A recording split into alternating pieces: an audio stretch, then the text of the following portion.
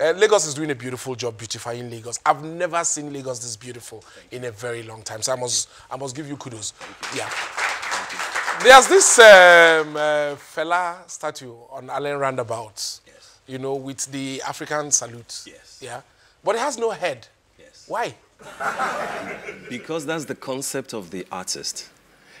Is it deliberate? Well, let me just inform you first that the unveiling, the formal unveiling, will be on Sunday when Fela's birthday will happen. His 79th birthday, to round off celebration.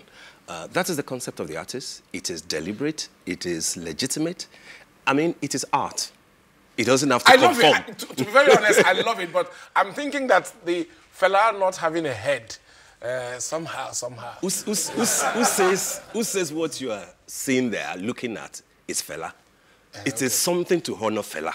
Okay. And therefore, you can interpret it. I trust you to defend it. You can interpret it. There's another statue that was unveiled recently. Awolowo, right? The Awolowo one that has been generating a lot of comments. Yes. You know, and people are saying, why is Pa Awo's shoe so big? Yes. You know, and he's looking very chubby. Yeah. Especially in this time of recession. Okay. You know what this is all about. Yeah. Art is not democratic. Okay. Art must evoke some comment, reactions. It is in the nature of art. So the reaction is proper. And I hope you have listened to what Segun Awolowo said about those shoes, those big shoes. They speak to the fact that 30 years after Awolowo's demise, maybe those shoes are yet to be filled. 30 years after he left us. That's a message. That's a smart one. Lagos State has been branded a luxury state. Too many things happening in Lagos now. It looks like we are preparing Lagos for only the rich. Is there a place we are planning to send poor people? Poor people? Just wondering. Lagos is for everybody. Yes, Lagos is a luxurious brand. I mean, the whole point of why you will have an OK registered in Lagos, voting in Imo, is because there's something here. It's a land of opportunities. Land of opportunities. Yeah, because talking about the place of poor people in Lagos, there's a ban on street hawking. You know, and if things like this stay, we wouldn't have discovered somebody like Alajumoke, you understand, who is a product of street hawking. There's no and, ban. You know, there's no ban? There's no ban on street hawking. There's a restriction on certain roads. The same way that you have the Okadas. Okay. There are more than 9,000 roads in Lagos. Okadas are restricted on 455. The same thing for street hawking. Is it like highways? Poor people shouldn't hawk in rich areas. On highways. It does not happen anywhere in the world. It does not happen anywhere in the world. So if we're saying let Lagos, compete with others, we should also respect the fact that many lives have been lost on a daily basis. I know. I agree with you. Cars locking up people. Just checking. Asking. It's not a general ban. Just to be sure. There are people who are thinking, okay, maybe they are trying to stop poor people hawking in rich areas. Are you saying this is not the news? Or?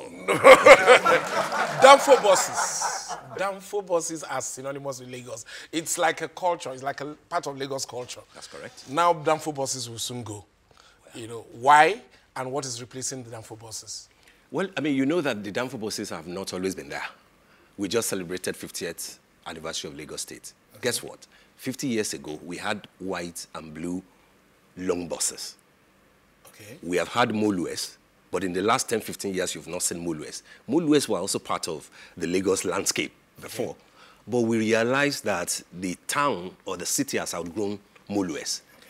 The phase where we are now, with the rate of accidents, with the rate of robberies, we can have a decent, mega smart city like Lagos still having those small yellow buses. So what we have done is that in the next 2 years, we will have a gradual face-off of the yellow buses. And instead, we'll replace them, as from January 2018, with medium-sized blue and white buses, returning to the good old days, and then the long ones, so that we can conveniently take care of the physically challenged. We can add to the layer of progress that we already have with the BRT buses, where you enter with ACs and everything, more convenient. By the way, I like the whole concept of the BRT bus. Absolutely. Okay. Yes.